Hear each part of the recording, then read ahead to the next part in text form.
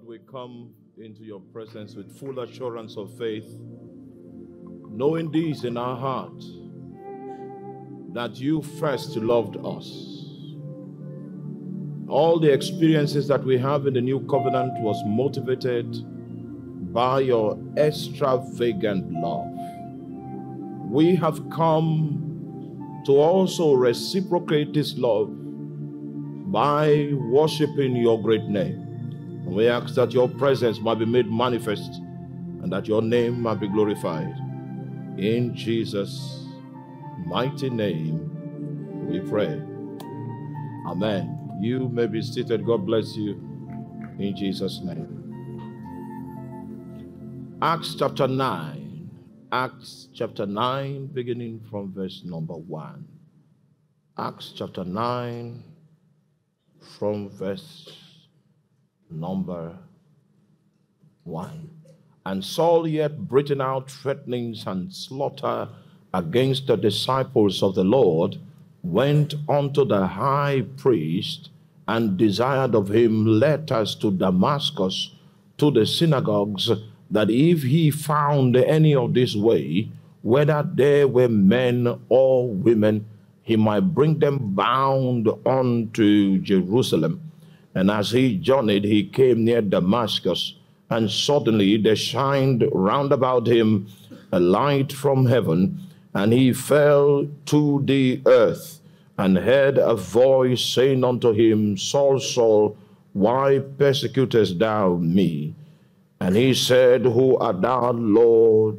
And the Lord said, I am Jesus, whom thou persecutest. It is hard for thee to kick against the pricks. Hallelujah.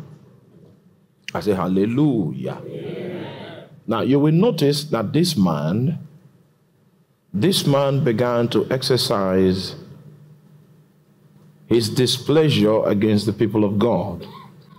The Bible says that he began to breathe out threats. He began to breathe out slaughter. That means he had an intention to kill Christians. It will be his joy to become a weaponized entity against the people of the way. So he was breathing out threats previously, but you see, the threats were empty because there was no possible way for him to fulfill those threats, because he did not have the requisite authority from whence to translate his threats into action. Then he went and got letters from the chief priest at Jerusalem. When he got letters from the chief priest at Jerusalem, he now had a platform from whence to exercise the threats that he had nurtured for a very, very long time. The authority he sought to legitimize his actions in bringing injury to the people of God, he had secured it in the letters that he got from Jerusalem. And this was the first time in the history of Judaism where a militia was raised to ensure compliance with the way of Judaism. I don't want to go into details by telling you the politics that is obtainable in the Jewish ruling council and how that at this time there were two factions in that house. There were Sadducees in that house and Pharisees in that house. I don't want to trouble you with the historical perspective of how this Jewish ruling council became a fragmented theological platform, and as at the time that Saul was giving these letters from Jerusalem, it was the Pharisees that dominated the house. So it was the effort of the Pharisees that occasioned the setting up of this militia to enforce Judaism among the Jews of all nations. And I'd like you to take note of the marching orders that were prescribed by the letters. Are you still with me? All right. The marching orders are in verse number 2. And desired of him letters to Damascus, to the synagogues, that if he found any of this way. So believers those days were called the people of the way, because Jesus said, I am the way, I am the truth, and I am the life. So they had a nickname among the populace, that they were people of the way. So his marching orders that were included in the letter that he sought approval for was that if by any means he found any of this way, whether they be men or women, he might bring them bound unto Jerusalem. I have friends in the military, and a few of them have gone to represent the United Nations in the war front, and there are rules of engagement that a soldier must adopt if he's going to find himself in a war situation.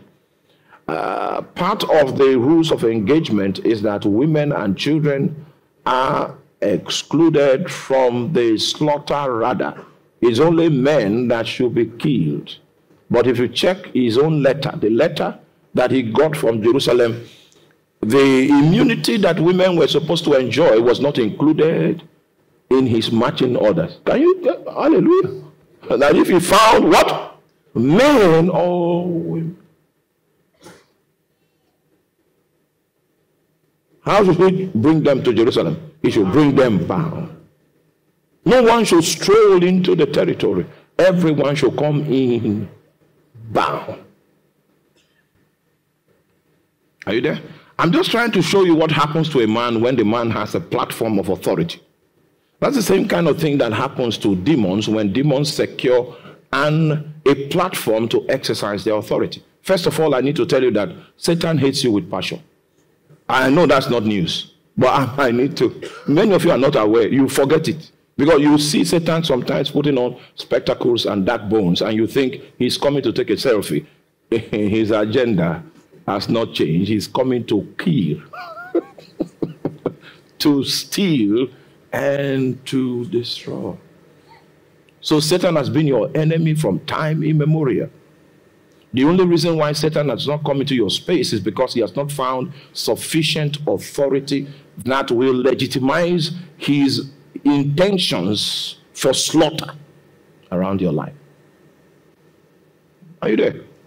So you will find that this man was able to find the requisite legal platform that will legitimize his actions and give him an opportunity to translate his empty threats into acts of vengeance, acts of injury, acts of slaughter. Sometimes when you begin to experience peace around your life, it's not because Satan changed.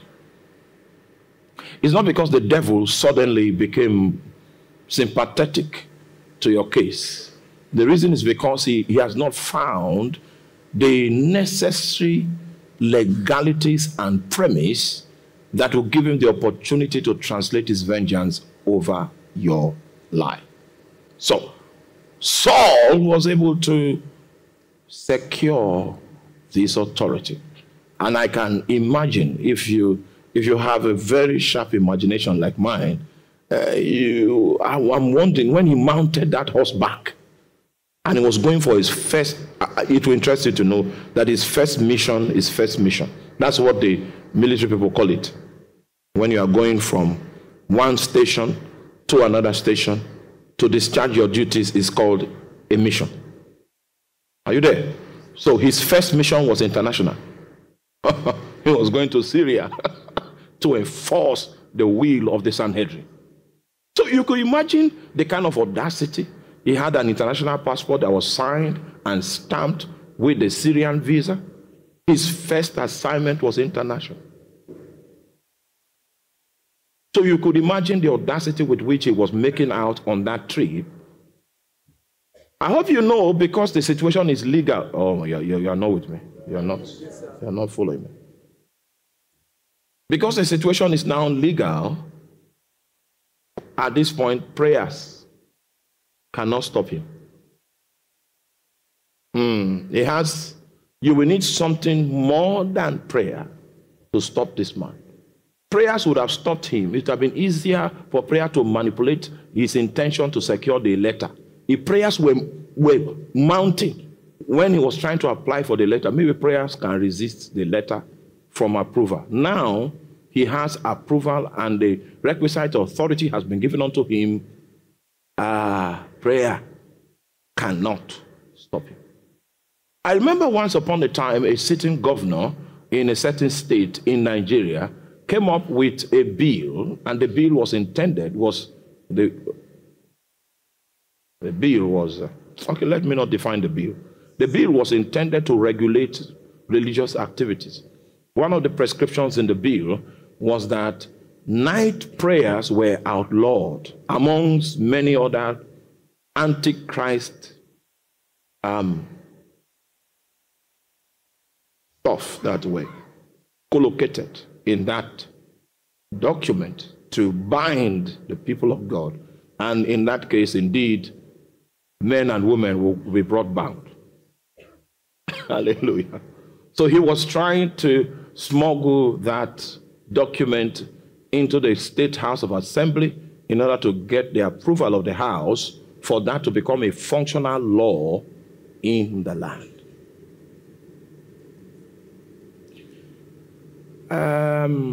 It is easier to fight that bill before it becomes law.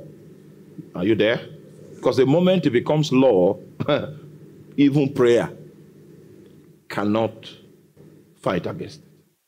It will take something more than prayer to stop that malicious attempt at regulating the activities in the house of God. And if the bill had sailed through, guess what? Many other states in the north will follow suit because the trial, the attempt worked.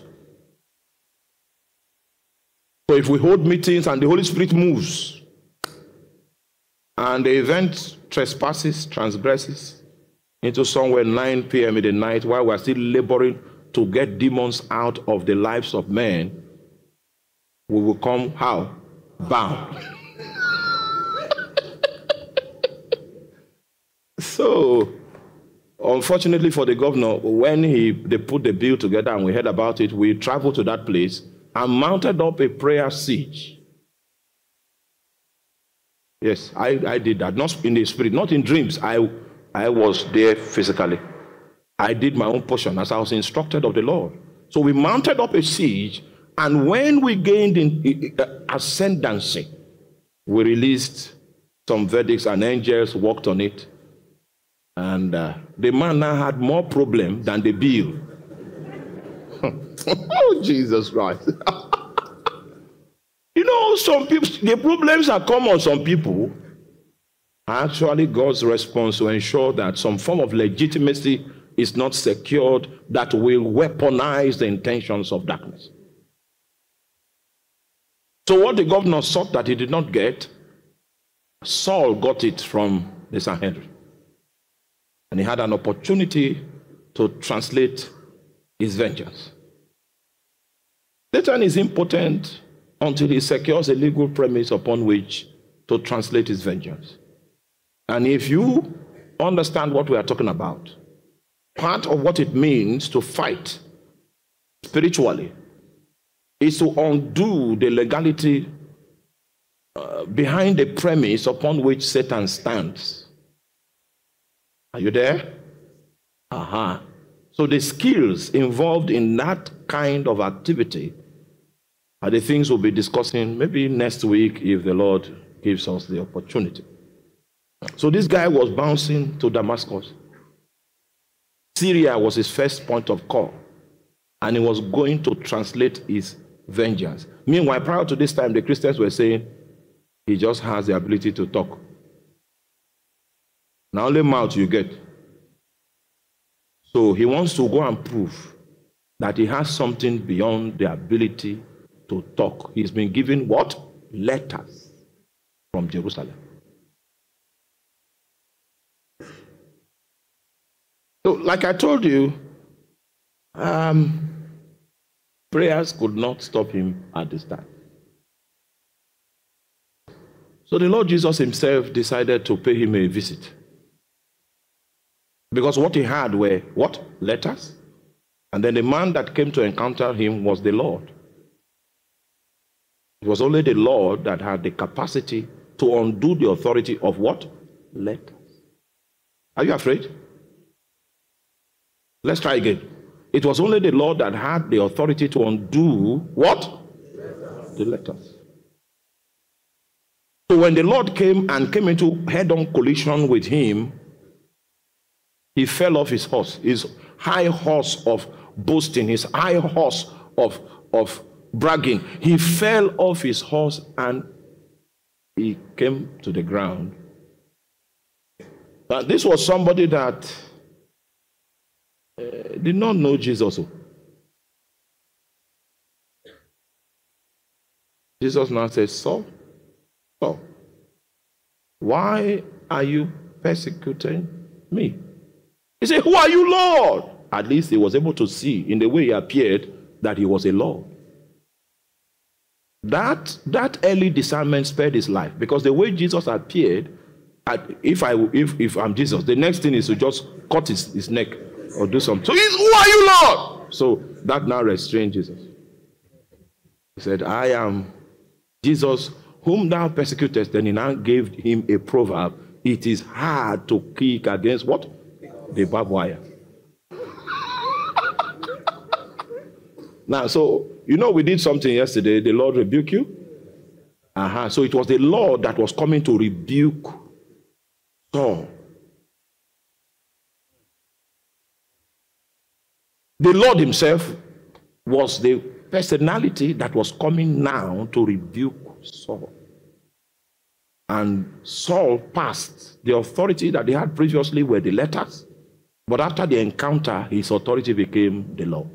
So there was a transition from the letters to the law. So when we say the Lord rebuke you, what we are doing is that we are putting the Lord on the stage over and above the ability of our prayers for the Lord himself to make a quick appearance and consider visiting the individuals involved.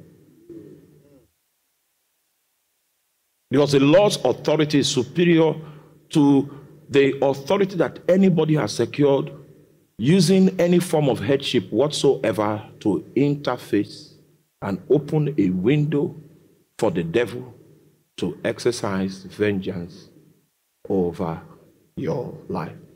Please, as you journey in your Christian life, do not forget that powerful phrase, the Lord rebuke you.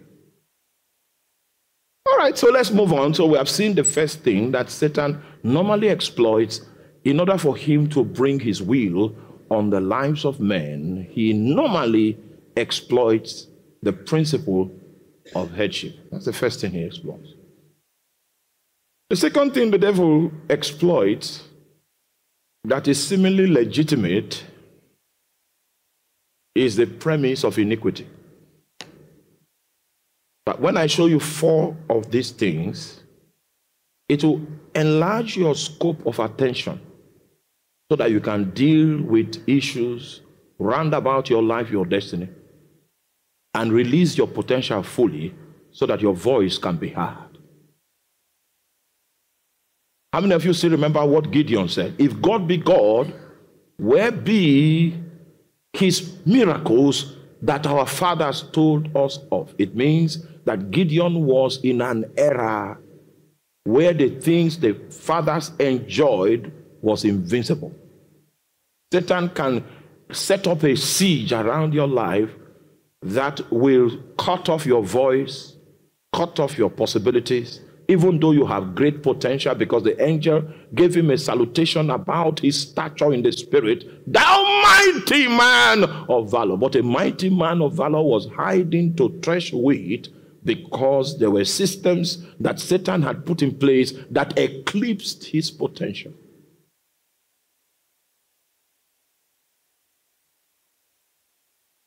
If you want to do spiritual business, there is something called spiritual intelligence. And that's the reason why I'm doing this series, because I know where I stopped in my message. This digression is to provide us some form of intelligence, because the last week of the prayer, we are going to be using all the intelligence we have gathered through the teachings to enforce the will of God.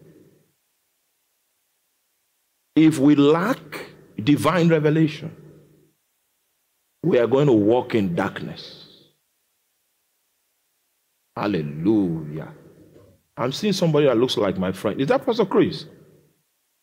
What's that white strand of gray hair doing there? It's been long. You are welcome in the name of Jesus Christ. Okay. Are you there with me? All right. So, can we do Exodus chapter 1?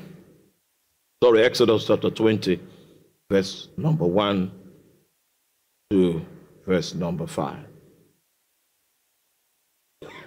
Exodus chapter 20. Our salvation was procured through priesthood. Our redemption was occasioned by a sacrifice. The greatest altar that exists is the altar of Calvary. The consequences of goodwill that we experience in terms of fellowship, forgiveness, communion, all of those things are results of priesthood, results of an altar that was set up. The entire framework and the shape of New Testament possibilities is predicated on an altar.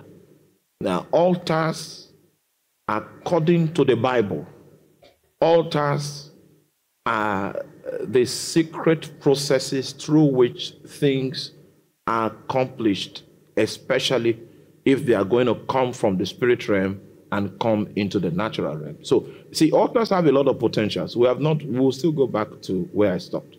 But you must understand that altars were not only designed to drive the natural realm and to superimpose the influence of the invisible realm on the natural realm. That's not all that altars are about. Because by the time I take you to the book of Revelation, you are going to see that in heaven there are altars. The activity of God does not take place but with altars. If I have time and I pray I secure a little time, I'm going to show you a few altars in heaven and give you an operation, a description of how one of them operates. Then you will see that even though God had established his divine purpose before the foundations of the world, even in the spirit realm, he set up altars in order for him to bring the things he has concluded in eternity into the spirit realm before it passes from the spirit realm into time. And at every point in time, you will need altars to actualize this matter. To bring it from eternity into the spirit realm, you need altars. To bring it from the spirit realm into the natural realm, you will need altars. And I will show you one of the altars in heaven so that you will see it from Scripture. And altars are instruments of dominion. If we want to implement policies, we will need altars. Okay. In the book of Exodus chapter 20 verse 1, the Bible says, "And God spake all these words, saying, I am the Lord thy God, which have brought thee out of the land of Egypt, out of the house of bondage. Thou shalt have no other gods before me. Thou shalt not make unto thee any graven image or any likeness of anything that is in heaven above, or that is in the earth beneath, or that is in the water under the earth. Thou shalt not bow down thyself to them, nor serve them, for I, the Lord thy God, am a jealous God." It is because God is a jealous God that he will visit the iniquity of the fathers upon the children unto the third and the fourth generation of them that hate me. Now, if you have an opportunity anywhere in the Bible where you see God speaking directly, you will do well not to ignore God's direct spoken words. Are you there? Whenever you see God in the scripture speaking directly, speaking about himself, speaking about what he will do under certain circumstances, if you are wise, you will not trivialize utterances that derive from the mouth of God. Now, in this scripture, God gives us an insight into the kind of person that he is. And what he is unveiling here about himself is that he is a jealous God. If you do business in the world of spirits, you will find that it's not only God that is jealous, but every spirit being whatsoever is a jealous entity. And I'm going to tell you why. You see, these spirit beings, there is only one way they can be known in the natural. Their effect can be known in the natural. And the way is through men that are consecrated to them. So if a man is totally and absolutely consecrated to God, God has the liberty to exercise his authority over that individual. And the fingerprint of the consequence of communion with God is going to be displayed on that individual. So that individual becomes an advertisement of what to expect when you decide to submit to God. Are you there with me? Or you are not there with me? Do you still remember in the blueprint for man, what God conceived about man was, let us make man in our own image and after our own likeness. And the reason why man was to be designed according to God's image is so that man can be a carrier of God's authority. Image is to authority as likeness is to representing God. We are created in the likeness of God so that we can have this privilege of representing God. We are created in the image of God so that we can be carriers of his authority.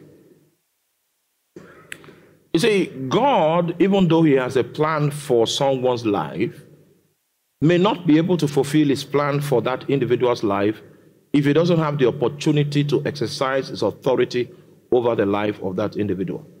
If we go to town and you see one of the guys managing the buses in town, and your eyes are open, and you see him from the realm of the spirit, and you see that he was ordained to be an evangelist.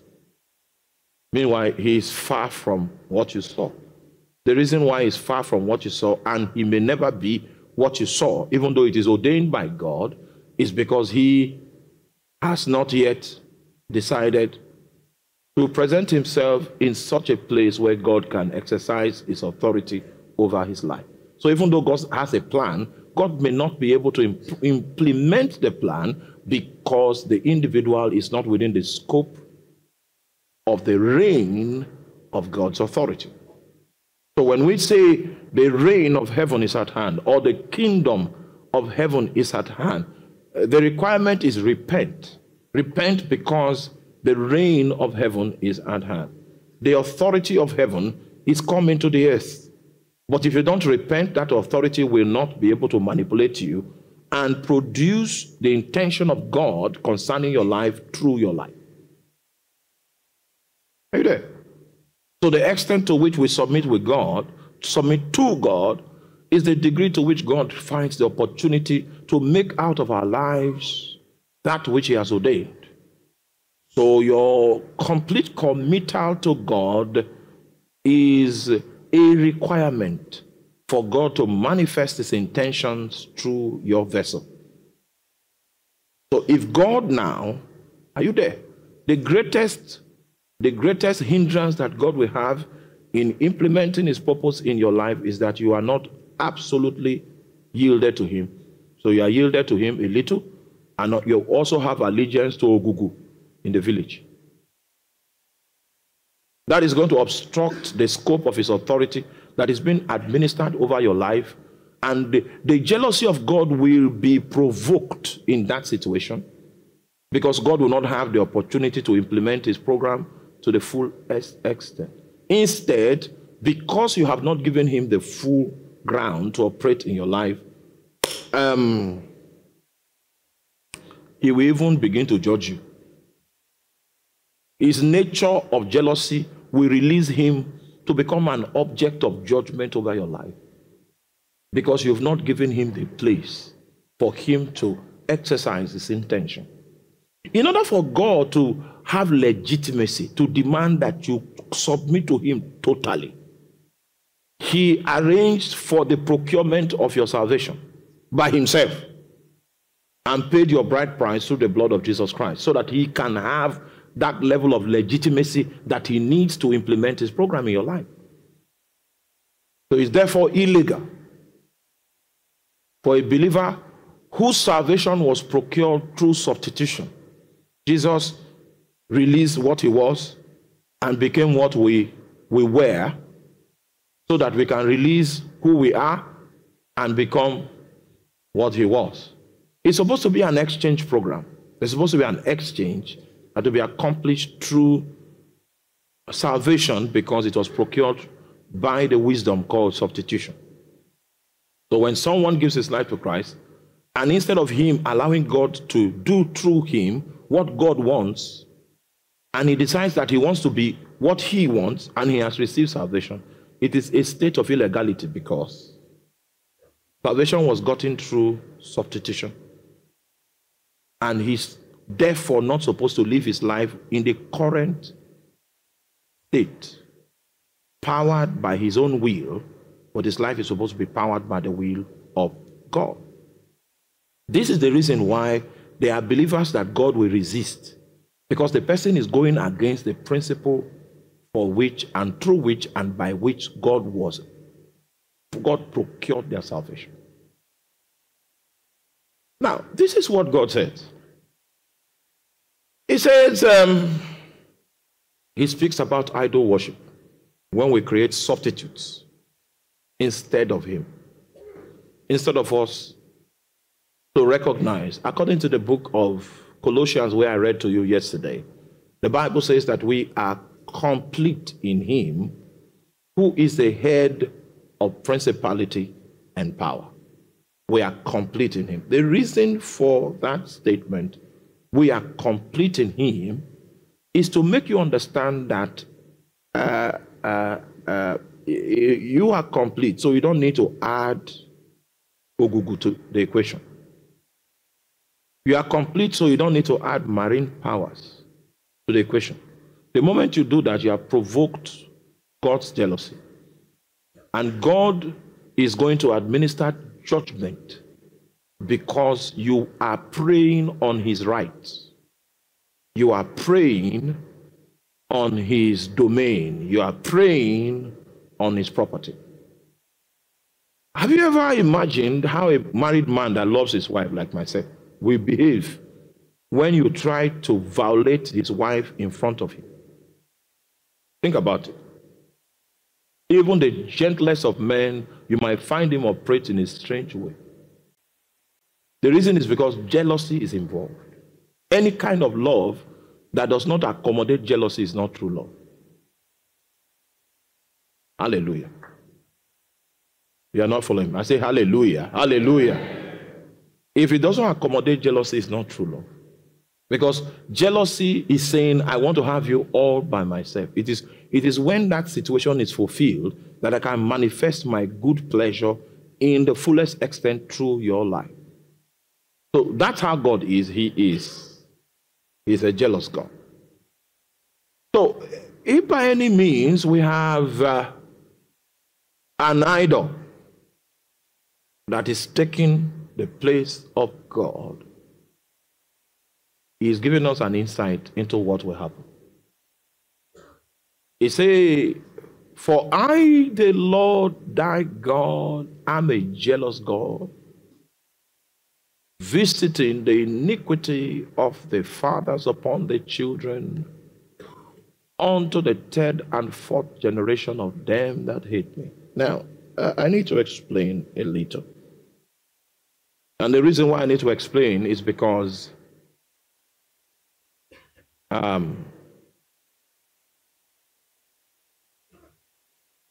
if any man be in Christ, it's a new creation. All things are passed away, and behold, all things have become new.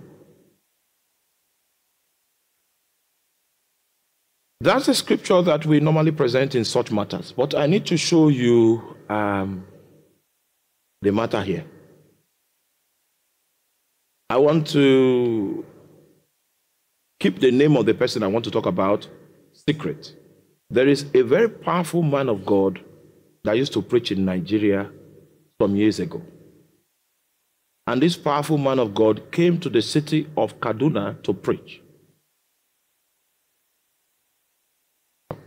The organizers of the event that he was coming to minister went to the government and got security for this man of God. The orderly or the personal security that was attached to him, it is through him we got this information. So they were in a particular location because I believe that the stadium, Kaduna Township Stadium, was the venue for the event of the crusade. So they were within one of the cubicles in the stadium. And some individuals that were from another faith did not want the crusade to hold. So what they did was that they paid some homeless young individuals to begin something like a protest and a riot. The policeman that was his personal assistant was close to him when this man of God bent his head quietly and said, Lord, make all of them blind. I'm talking about something that happened in Kaduna, not in heaven. It happened among the sons of men.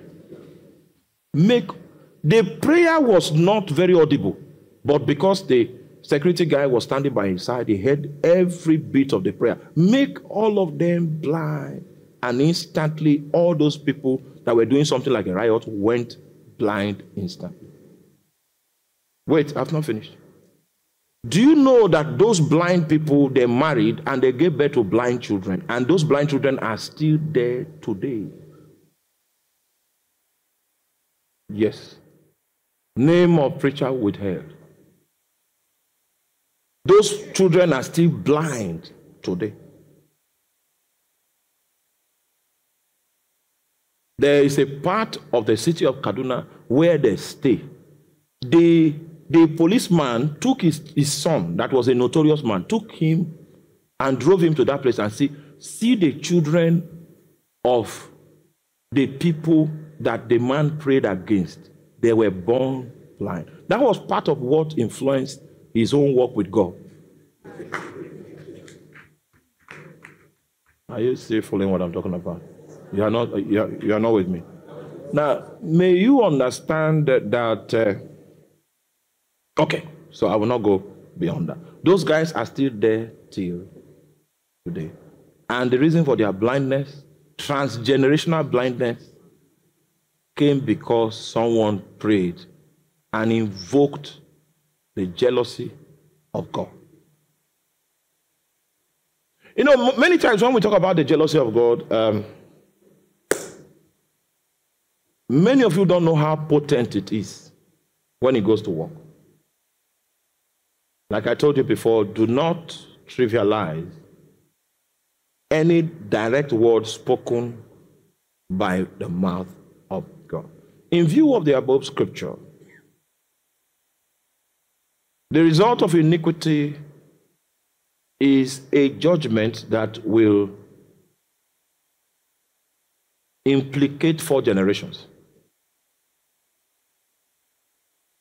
Are you there? Okay. Romans chapter 5, verse 12 to 14.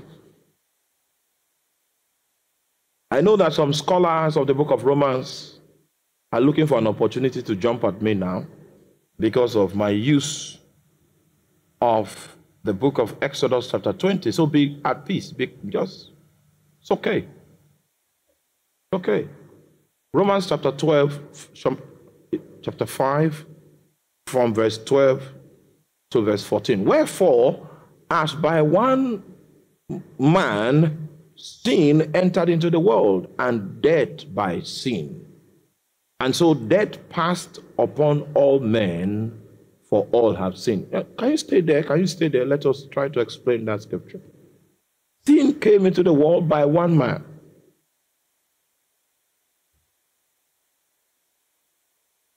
So how come the consequence of sin passed on all men? What's the principle at work here? It's the principle of inheritance. Okay, you are not following. Next verse, verse 13. For until the law, sin was in the world, but sin was not imputed when there is no law. Verse 14. Nevertheless, death reigned from Adam to Moses, even over them that had not sinned, after the similitude of Adam's transgression. It was Adam that sinned the sin that brought death into our ecosystem. And that death was factored upon us, even though we had not sinned the kind of sin that Adam sinned. So the question is, why is it that... Are you following me? Why is it that Adam did not just pay for his own sin? And then we will now be given an opportunity whether we want to sin or not. How come the consequence of Adam's sin passed on all men? Such that in the justice system of God, it is written, for all have sinned.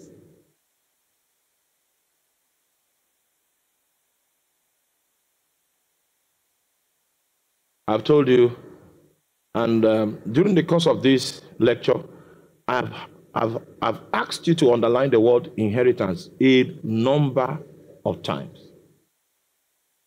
A number of times. Actually, there are two words that I wanted you to underline for so many times before we get to this day. One of the words is iniquity, and the second word is inheritance. The reason why sin passed on all men, death, which is the consequence of sin, passed on all men, even on such men that have not sinned after the transgression of Adam, was because of the principle of inheritance. Adam was the only man at that time, and Adam was a carrier. It was his womb that carried all of us. And a mutation took place that affected all humankind even before we were born. And that's the reason why Jesus had to come, to create another alternative race.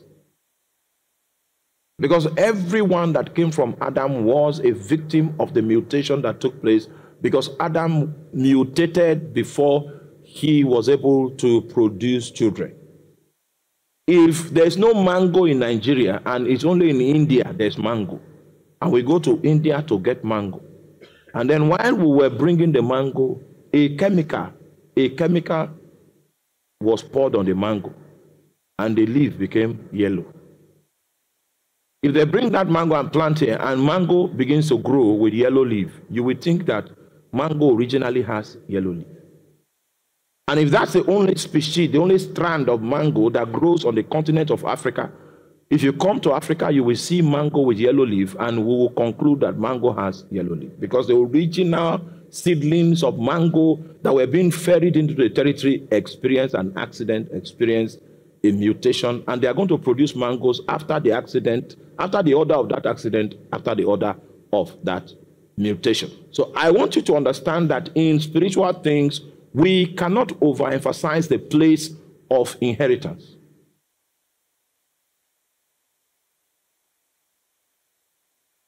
We can't overemphasize it. So it is possible that there is a judgment that is in your family, and the reason for which that judgment is in your family is because of idolatry that was practiced in your family once upon a time. Because God has said that his jealousy will compel him to visit the iniquity of the fathers on the children unto the third and the fourth generation. Unfortunately for us as African people, and many other races of men that may be under the sound of my voice there across the digital space. The unfortunate situation is that we have a natural heritage that has its roots so deeply situated in the heart of idolatry. Okay, what is the solution to this matter?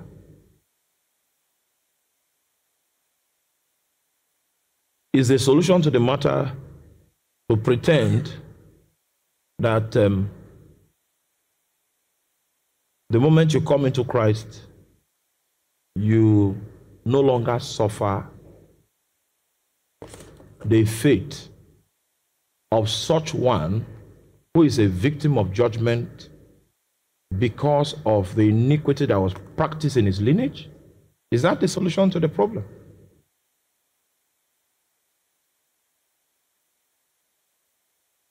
Whenever you see a situation in the scripture that is a legal situation, it's a justice, a judgment which is coming out of the heart of God's justice system, never you think that something that is short of judgment, of justice, of legality will be the solution to that problem. If the problem resulted because of a judgment that derives from God's justice system, it will require God's justice system to find a solution within that context that will undo the problem. For instance, I've seen a lot of people that believe that faith denies mountains.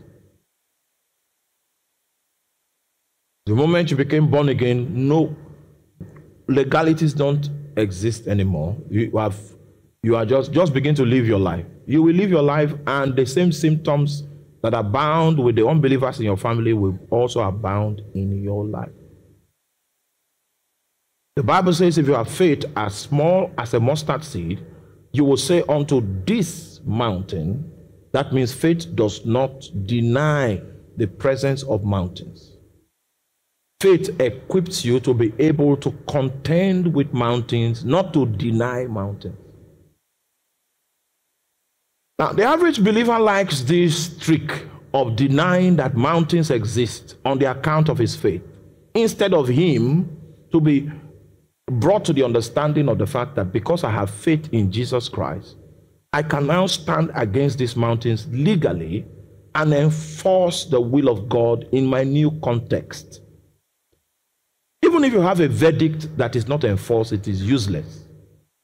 It means your condition will be a condition of depravity because you have not paid attention to enforcement. Faith is going to empower you to come against mountains. Faith does not deny that mountains exist. Now, the average believer takes this comical road of denying that there's no problem. The moment I am born again, I am translated. Indeed, that is your reality in the spirit. It's your reality positionally. But even though you are translated in the spirit, are you there? How many of you? Are you there? Yes, sir. Did Jesus pay for your sickness? Did he pay? Yes, sir. You have scriptures to prove that? Yes, sir. Have you ever fallen sick since you gave your life to Christ? Yes, sir. Because we don't think logically. If after you gave your life to Christ, Jesus paid for your sickness, you still fall sick, it means that the things Jesus paid for will not just naturally begin to work in your life. You have to enforce it. Whereas it is customary in the faith lane for people to enforce their faith against sickness. The average believer doesn't want to enforce his faith against the speakings of iniquity. The average believer is used to using his faith to fight sickness. And the reason why it is fighting the sickness is because he knows that Jesus paid for it. But has he asked himself, why is the sickness still coming? Why didn't it just disappear? Because it's been paid for. That's the same way that symptoms that are associated with iniquity will not just fade away. But your new position of being translated in Christ Jesus gives you a legal ground from whence you can enforce the reality of your new position. The average believer doesn't do that when it comes to things that are established on premises, very legitimate premises that find expression within the scope and within the gradient of the bloodline. He doesn't do that because he's expecting it to be automatic in that particular matter. Meanwhile, it is not automatic in sickness and disease.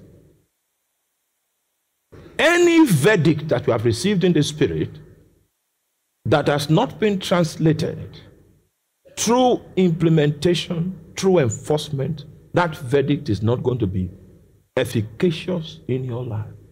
God, when you give your life to Christ, God does not deliver you from battles. He gives you equipment to fight. And that's the way of Christianity. You know, there was a time where the average believer felt, are you with me? When you give your life to Christ, the next vision is for you to go to heaven. Because this religious mentality of being taken away from problems is a very soothing deception. If God wanted us in heaven, rapture would have been raptured. The moment, as you are saying the sinner prayer, rapture, the rapture vehicle will just come and move you away. I did that teaching some time ago. The midwifery of salvation, midwifery. There are 4 things that are associated with salvation. Hey, you people forget everything I teach. This midwifery of salvation, at the end of the message, we're able to see through scripture that salvation equips you for life. It equips you to engage life. Yeah. It is not a system by which you are evicted from the scene of tension. It equips you for life. So the escapist mentality of thinking that salvation has undone everything and your own participation in enforcement is no longer required is a deception that has kept people in captivity and bondage all their lives. If we are going to be the victorious church, then we must follow the way of our ancestors. Our ancestors that acknowledge that faith does not deny the mountains, but faith equips you to be able to engage the mountains.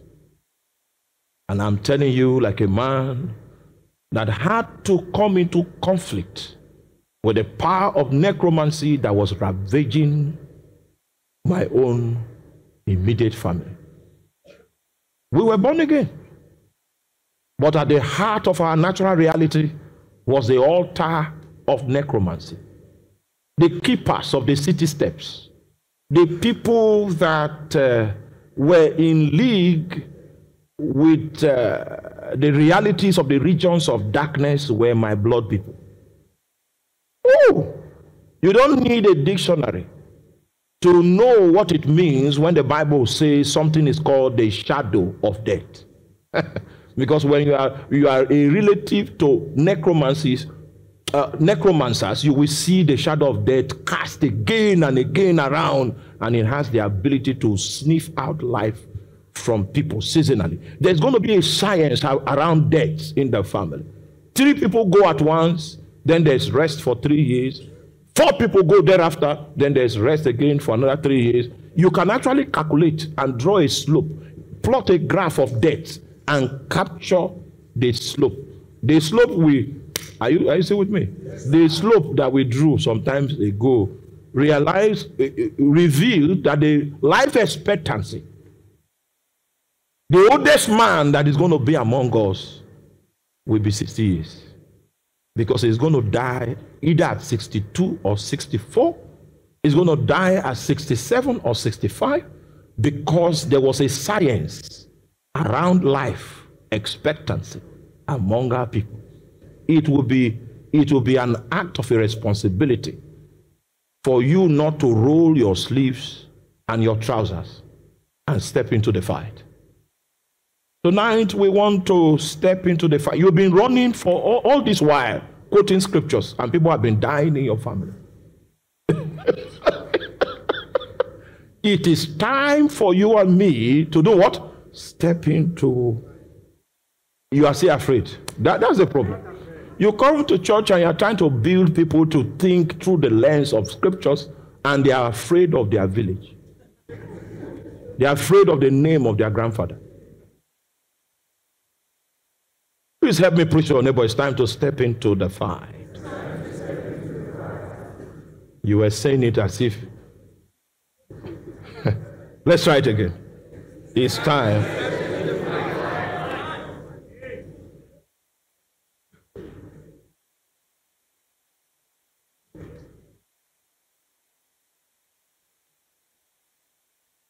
Now, let me show you the position of Scripture quickly, so that are you there? Can we do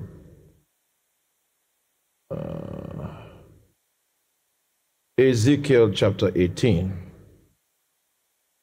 So whenever you study your Bible, don't pick and choose. If you want to study a subject, take your time. It takes 4 days to study a subject. It takes 4 good days to study a subject of 8 hours. 8 hours input every day for 4 days to study once. If you want to study faith, it take you 4 days. And your investment in terms of time is going to be 8 hours per day. The reason why it is like this is you must study every scripture in the Bible that talks about faith, in order for you to understand the doctrine of faith. When you get the doctrine, it means you have all the spare parts of that particular truth put together as one exclusive pool of spiritual reality. It's not as if you pick a few that look like your pet doctrine, look like the doctrine of your church. You pick a few that look like what the people say in your fellowship. No. You get the entire spectrum of truth that is connected to that particular doctrine. Then you can understand the mind of God on that matter. Exactly? Now, if you operate that way, you will discover that the position of Scripture on various matters are not in the same shape as what you believe. And then purging will begin to take place. Alignment and adjustment will begin to find expression.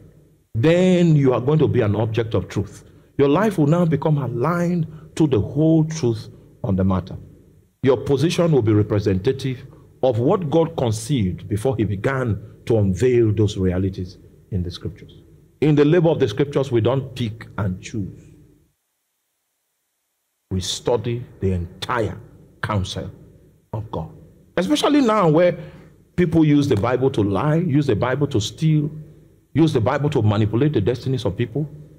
Oh my God, we need to do the labor that makes us worthy.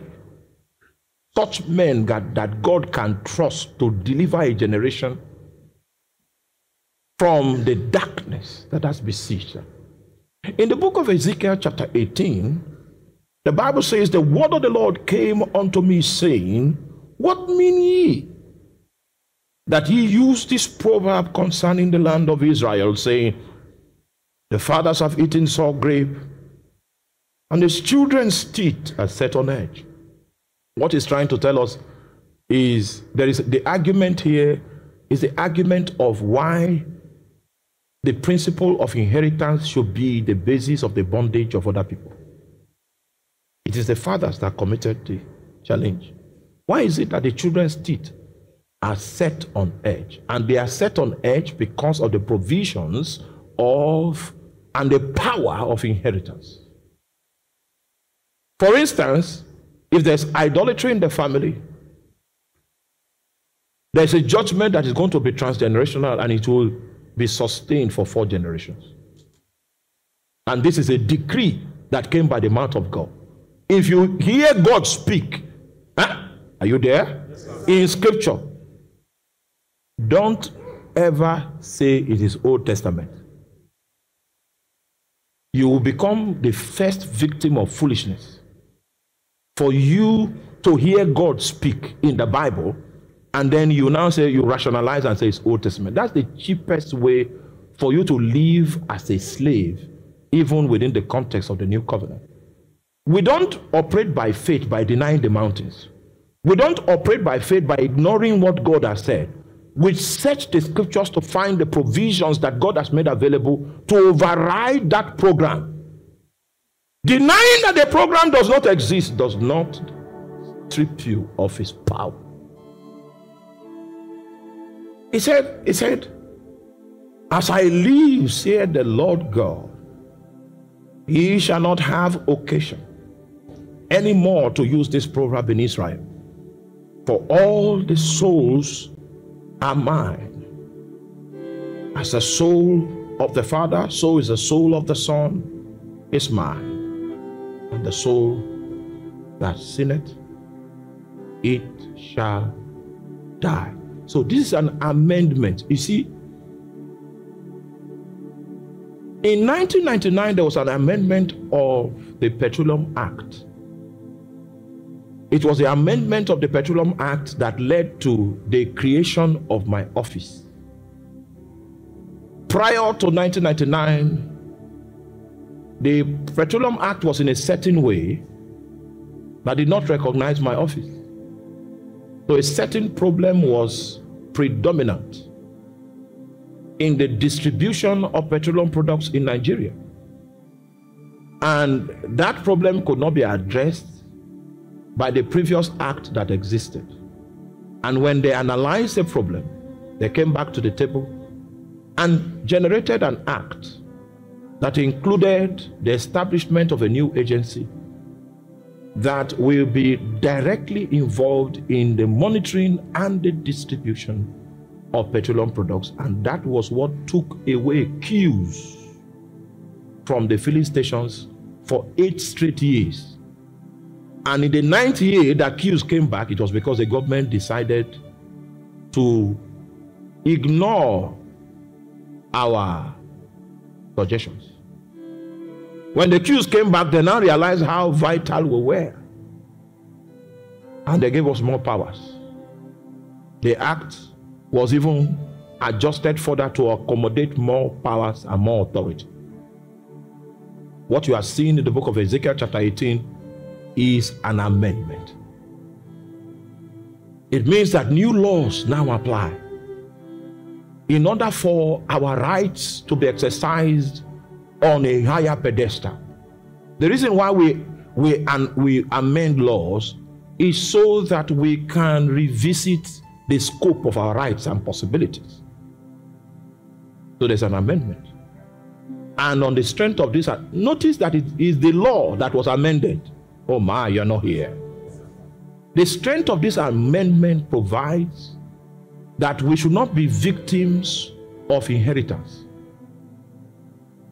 If there are positive things in the inheritance lane, you can accept them by faith. And if there are negative things, there is an amendment that gives you the right to be able to confront inheritances that are inconsistent. Are you following? So don't ignore it. No, you will die. I've seen good men die. Noble men were caught up by legal issues that swept them out. And they still died within the framework of expectation as established by the demonic regulations within the framework of their clan. The soul of the Father is mine. The soul of the Son is mine. And the soul that sinneth, it shall die. It is the exercise of a man's will that will determine whether he becomes a victim. So, if I am standing on better promises, established upon better foundations, I have a legal position to prosecute my case before the justice system of heaven. The issue we are dealing with is an issue that is a result of a direct utterance from God. And whenever God speaks, his words become law. And he himself becomes subject to the things that he has said.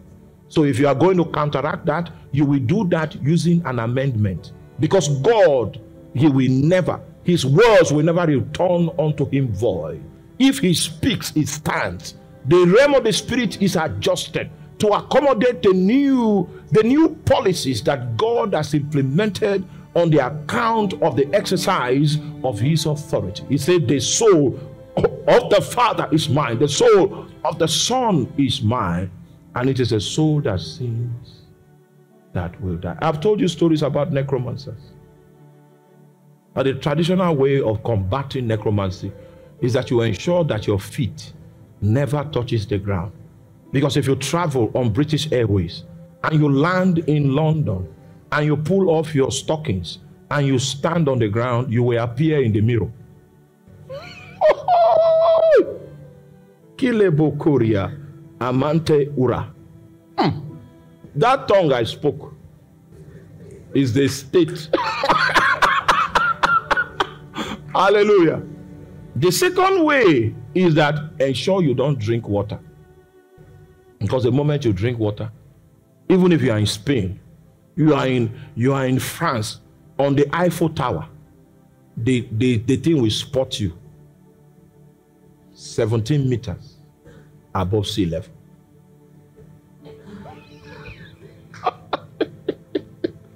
But you know why we are alive? We enforced the amendment. So what we are here to do tonight is to enforce the amendment, so that the foundation of iniquity that is locked on your family, that is responsible for the judgment that has been manipulating the destinies of men, that foundation will lose the legal strength needed to influence your own life. Because the Bible says that the soul of the Father is mine, the soul of the Son is mine, and it's only the soul that sins that will die. Evangelist.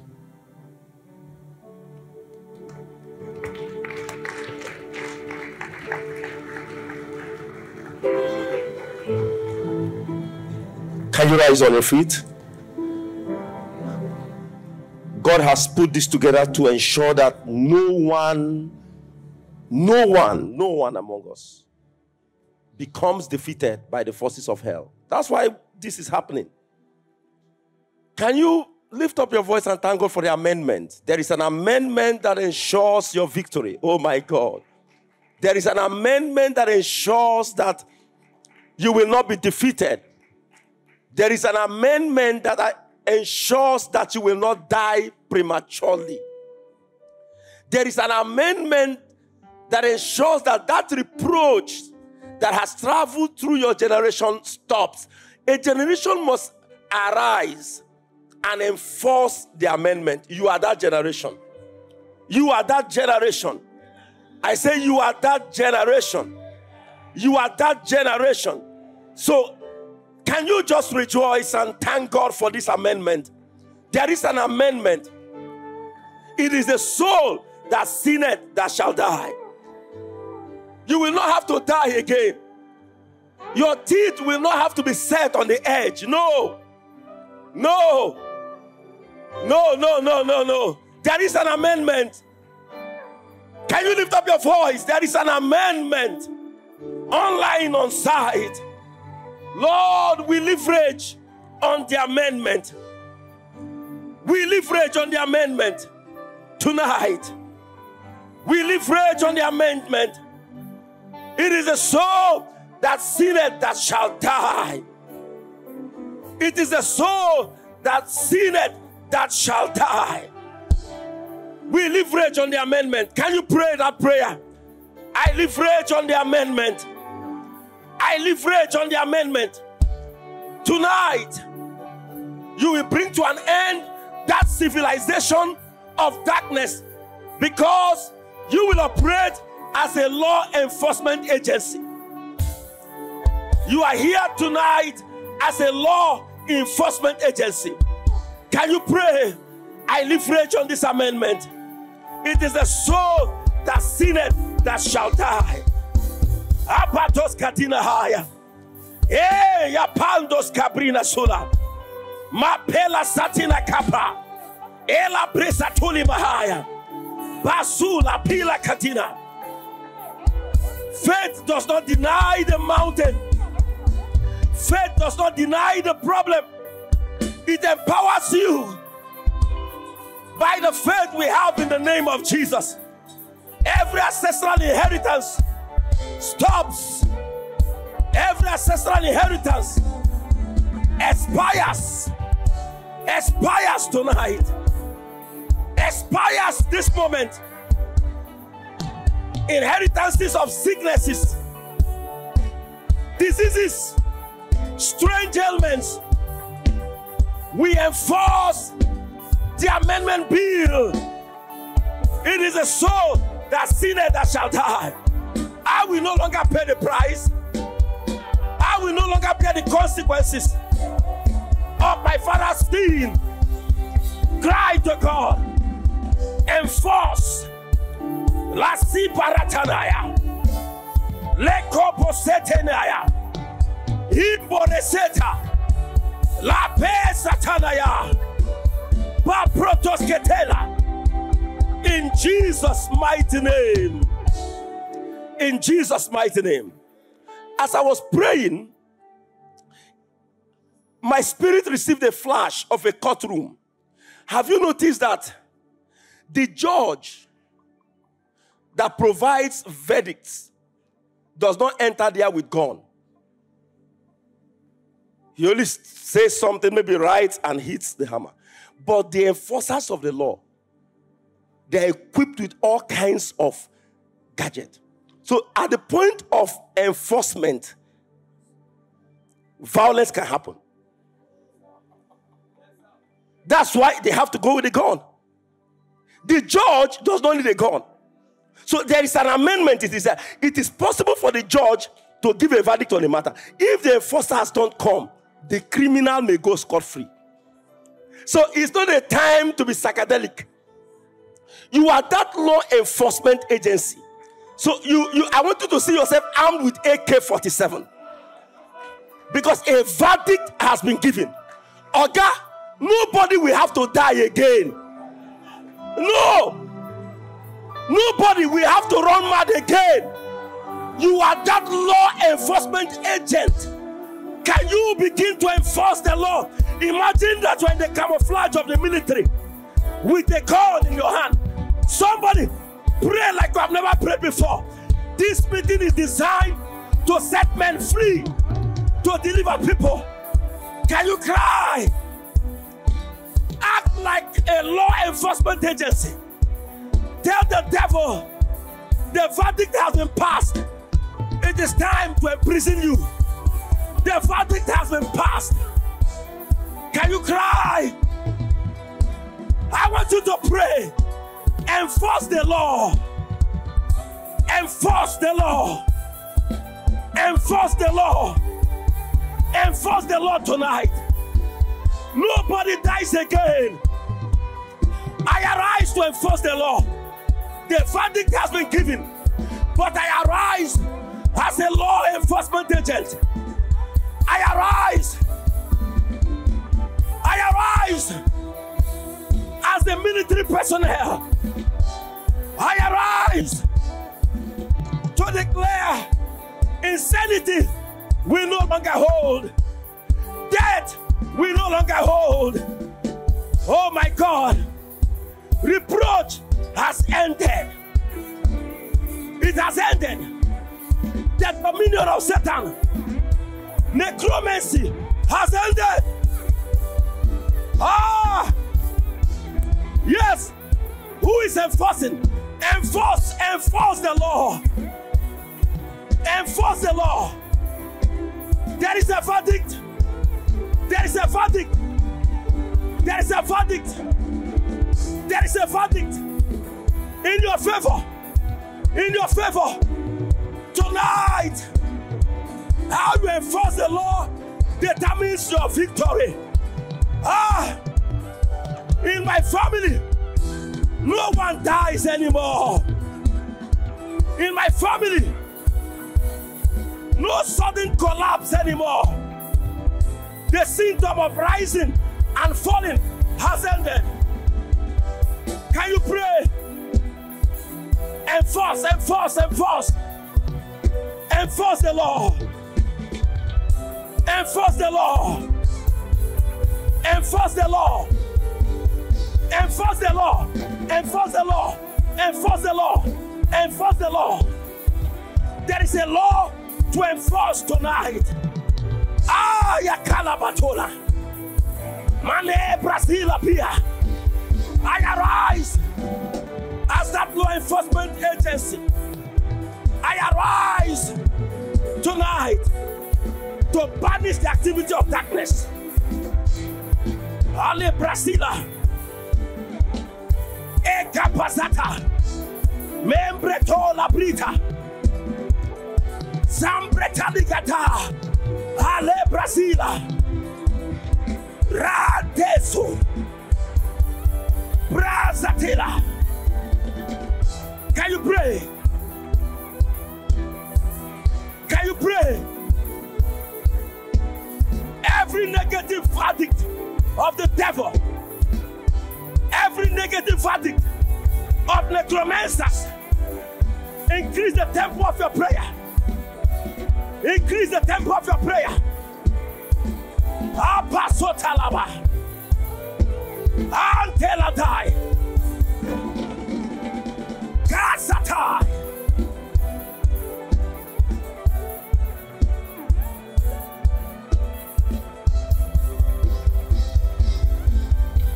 Yes.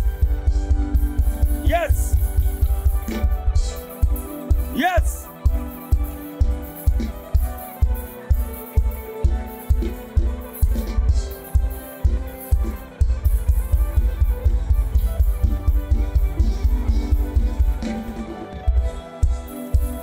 In Jesus' mighty name. In Jesus' mighty name. Now listen. A slave that loves his chain will be there for too long.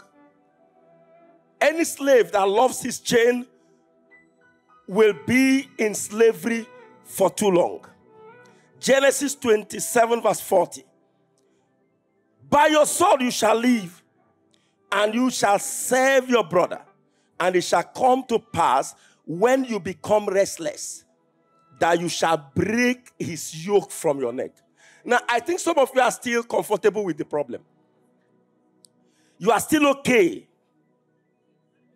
The devil has served you a meal that you must not eat tonight. There is a verdict that must end today. And every verdict you end today, you have no reason to pray about it again. Because it will be deleted. It will be completely deleted. Now, I want to stir up your spirit. I like you to be angry. Mentalize that problem. I was serving in Ogugu many years ago. I went to the house of my student, and she told me that every year somebody died from their family. Now, so it's no longer about death. They know that somebody must die. So at the end of every year, they will look at themselves. Who is the next person going? So everybody will look at who is the next person. Now, I don't know the civilization that has prospered hitherto in your family. He said, when you become restless, I want to equip you on how you are going to pray now. Listen to me. Don't look at the next person around you. A platform has been given us. An advantage has been given us. A decree has been made. A change of policy has been made. An amendment has been made. Now, God is saying you are the law enforcement agent. See yourself as that military man with AK-47. If you want to move around, move around. But there is a demonic altar that must perish tonight. There is a demonic sentence that must cease to exist tonight. There is that death we no longer hold. Hear me, be tired, be tired, be tired. Until you become restless. I want you to serve the notice. I want you to arise tonight. Arise, arise, arise. And enforce the amendment. Enforce the amendment. Can you enforce? You can move around. You can sit on the floor. But make sure you are that law enforcement agent tonight. Papato sataya. Somebody pray. Braketo zapataya.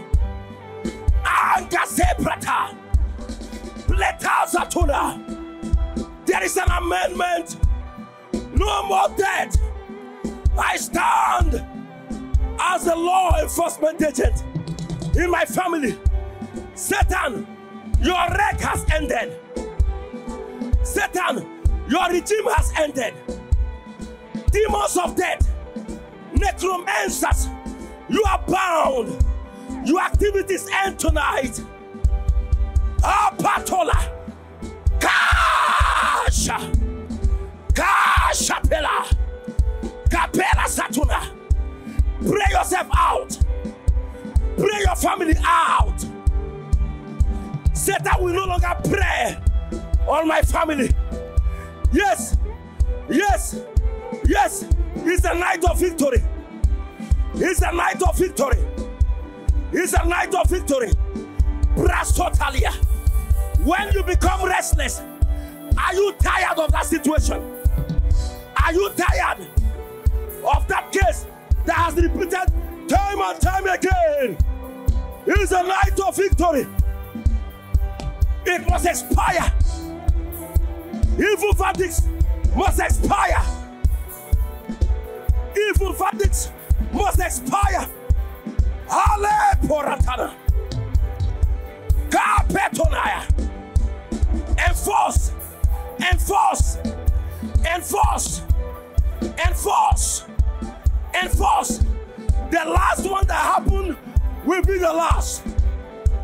The last will be the last. No one dies again.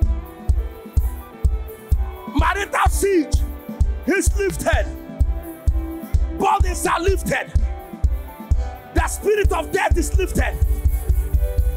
I stand as the Messiah of my family. Savior shall arise. Savior shall arise from Mount Zion to judge the mountain of Israel. To judge by a verdict. By a verdict. By a verdict. Ela pasota. Ke pasatanaya. Se tableta. Se patola. Kapatazataya. Ele kentesa. Amakatosia. Ele kepataya. Kapetazatonia. Ela grintazonia. Ata. Pasataya. Satenda prita. Ole pretanaya. Hey! Hey! In the name of Jesus. In the name of Jesus. I want the sound of your amen to be ballistic. In the name of Jesus. You can make it better. In the name of Jesus. The last death that occurred is the last. You didn't hear me. The last death that occurred is the last. Because tonight we came with a verdict. The last misfortune that happened, that hung on the power and the legality of inheritance, will be the last your family will ever experience in the name of Jesus. Now hear me. I want to equip you with this prayer point, and you're going to pray like you have never prayed before. The Bible says that Paul desired letters. He wanted a verdict to act. As wicked as his heart was concerning the believers, he could not do much without a verdict. And today, we just freely received it. We freely received a verdict now. That was what Paul desired. Now, I want you to weaponize this verdict that has been given. I need letters to go to Jerusalem. He went to the priests and desired letter. Now, I want you to look at yourself that there is a letter in your hand. Now, look at the content of the letter. Nobody dies prematurely again because the law has changed. The letter is reading, more power has ended. The letter reads that witch, that necromancer in your family, the powers behind his activities has been neutralized. Now you have a letter in your hand. It says that young women will begin to marry again. The letter reads that nobody will be suddenly cut short again. The letter reads that the insanity that runs through your family, the legal hold has been destroyed. But there is an instruction. It says, take the letter with you. Take the letter with you. I want you to mentalize that. You are taking the letter. We have another 12 minutes. Take that letter. The verdict is that the soul that sinneth shall die. I will not inherit what my grandfather did. No. There is a letter I have. There is a letter. There is a letter I've received. Take that letter. Take that letter. You will bind those demons. It says so that believers will be bound. Hold on. My God, hold on. How will he bring the believers? How? So this letter enables you to bind demons. Enables you to bind necromancers. So you are going to bring them bound. Is somebody hearing me? You are going to bring them back bound. The powers of darkness will be bound. There is a letter in your hand. There is a letter in your hand that authorizes you to bind and put an end to that evil civilization. Can you go with that letter now? I want to see the efficacy of that amendment. Yes, there is an efficacy in that amendment. You will return with those demons bound, those fetish powers bound, necromancers bound, untimely death bound, spirits bound. Yes, you have an authority. You have an authority. You have an authority. Tepasota. Elesa. Kapatosataya. Kapatosataya. Kapanesataya. Ozematolia. Antezapalia. Tabratolia. There is a letter. There is a letter. There is a letter. There is an authorization. There is an authorization in your hand that empowers you. That empowers you to bring to an end the activities of the devil. That empowers you to end evil altars. Yes. Yes. Use that letter. It's an amendment. Can you use it? Can you use it tonight? Can you use it tonight? Can you use it tonight? Yes. Yes. Yes. Altars are breaking.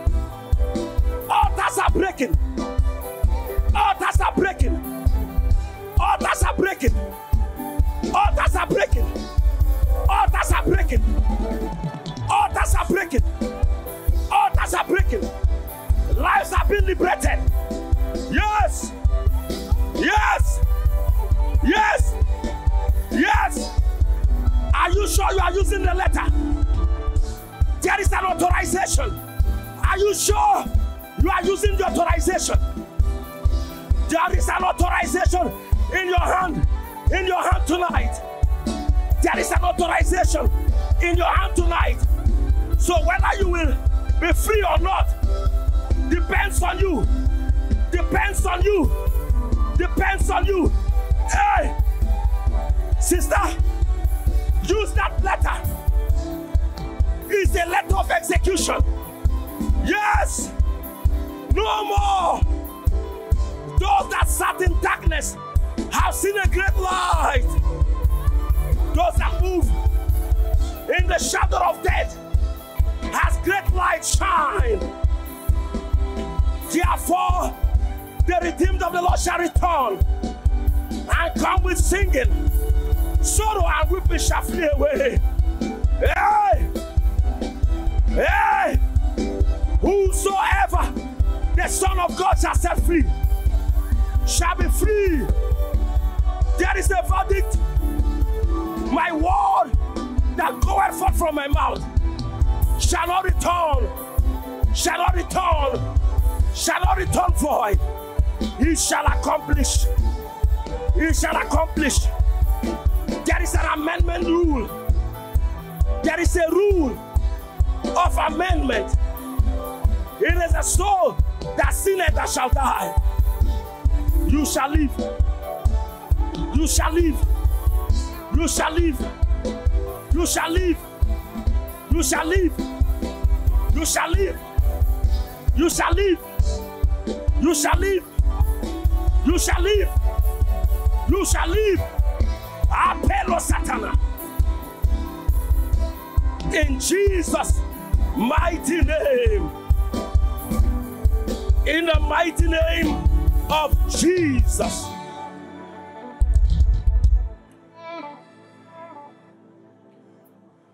Before I give you the last prayer point, I saw a young lady here. There is an Iroko tree that has swallowed the glory of people in your family. And Lord showed me that you are by my right hand side. He gave you a sword and you will travel. The lady I'm talking about will travel in the spirit now. You will travel because a sword has been given to you in the spirit. Your hand will become uncontrollable because, yes, travel, travel, travel, travel, travel. That's it, travel, travel, travel. There's a journey, there's a journey, there's a journey. There's a journey. There is a journey. There's a journey. That tree that has swallowed the glory of men in families are collapsing now. That has swallowed the glory of men and women is collapsing now. It's collapsing now. It's collapsing now. It's collapsing now. My God, my God, my God, my God, my God, my God, Lord help me. There are 3 people I saw here. You were decorated. You are decorated with a garment because of the evil priesthood. You were supposed to be an intercessor, a global voice, but your glory has been localized. It was shortchanged. But God just showed me. He said that handwriting of ordinance was just blotted as we were praying. And he said, you will be equipped with a new uniform. You will be equipped with a new garment. There are 3 of you. There are 3 people that will receive those garments.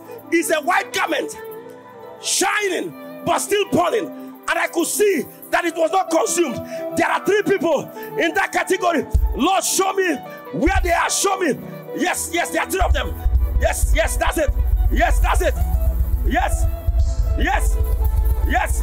A new garment. A new garment. Yes, that's it. Oh, my God, my God, my God. It's a garment of fire. It's a garment of fire. Just help them. It's a garment of fire.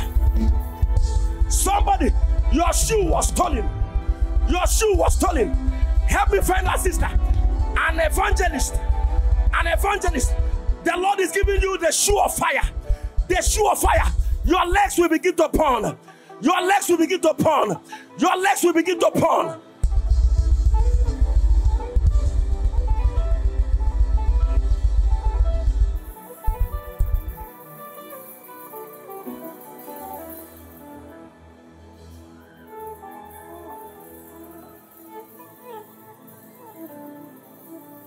My God.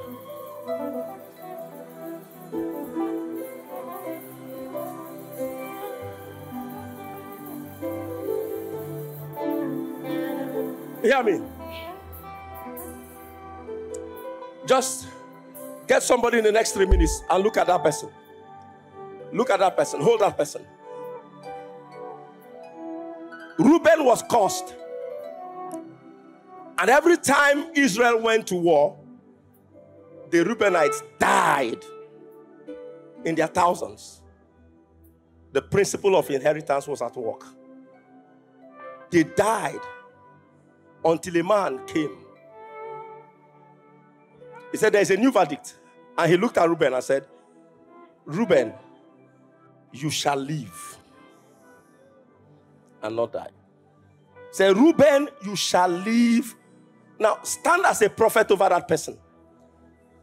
Leveraging on the message, you have received a message that there is an amendment. Speak to that person and say, you shall live now. Say, I came with an amendment, and I'm standing before you as a law enforcement agent. Whatever inheritance of darkness that existed before now, I pronounce by the authority I have as a law enforcement agency in the spirit, every such evil altar promoting that evil, promoting that misfortune, promoting that calamity, promoting that reproach, promoting that untimely death, ends now. I am equipped with the letter. I am equipped with an authorization from heaven, and I stand to declare every evil altar, every evil inheritance expires this moment. Expires, expires, expires, expires, expires. In case that person is not making that pronouncement, just leave him and look for another. Expires. Let Reuben live. Let Reuben live and not die. Let Reuben live and not die. You will live and not die. You are no longer subjected. Online on site. Online on site. Online on site. Online on site. No more debt. No more debt. No more debt. No more debt. No more reproach. We have the letter. We have the authorization. We have the authorization. The snare is broken. The snare is broken. The snare is broken. Thank you, Jesus. Thank you, Jesus. My God, what a season. What a season. Hear me? You can go and celebrate. See, listen, you can take this to the bank. If there is anybody here online on site and there is a predicament of untimely death, nobody will die again. No, I can see. Satan cannot challenge this. Let Reuben live. In case you don't agree, me, I agree with the message. I have an authorization. I have received a letter. And I say, anyone under the sound of my voice, maybe in your own family, there is an inheritance that no matter how beautiful ladies are, they don't get married. It has expired. Oh, you don't, your amen sounds as if you don't believe. This year you will get married. In case there are young people here, there is an inheritance of reproach in your lineage. The last one you saw is the very last. None shall find expression again. I say, live, go and live. Continue to live. Every affliction that came to you on account of the principle of inheritance upon this altar, and on the strength of the message we have received, the revelation we have received, that there is a change, there is an amendment. It is the soul that sinneth that shall die. You didn't sin. You didn't engage in that evil, so you will not smell it. You will not smell it. It will not find expression in your life. Let me hear a ballistic amen. 7 believing amen. Number 1. Number 2. Number 3. Number 4. Number 5. Number 6. Prepare for the 7th one. After the 7th one, you will jump, you will rejoice, you will live life, you will embrace life. You will bid farewell to the devil, farewell to affliction, farewell to reproach. Are you ready? Are you ready? Online on site. Number 7. Yes. Bid farewell. Yes. Yes. Yes.